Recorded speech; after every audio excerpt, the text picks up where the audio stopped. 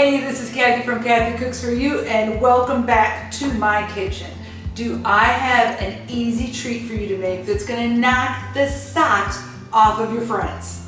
We're gonna make some baked brie today. Brie is an amazing semi-soft cheese that pairs so well with walnuts, apples, berries, and pie crust. I mean, who wouldn't want that? You're basically eating a pie with some cheese in it. And what's wrong with that? Is we're just taking a frozen pie crust and we're gonna set the brie in here and just encapsulate it with some delicious fruits and nuts. I find Granny Smith apples to be the best for this dish because they're tart and it goes great with a cheese that has a kind of a pungent flavor to it, so it's amazing. And we're also gonna serve it with some crackers. I can tell you right now, your friends will be super impressed when you take this to their house.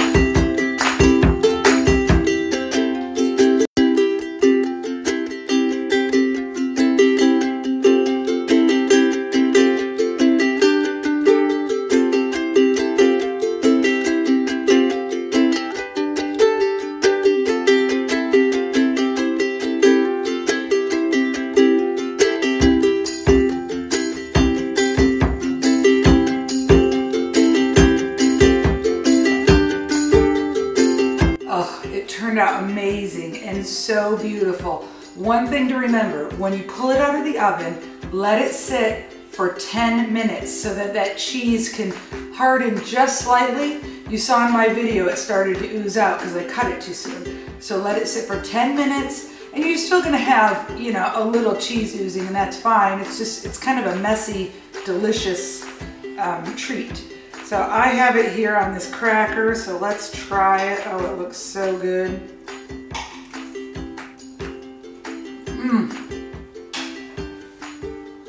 That is amazing. Absolutely delicious.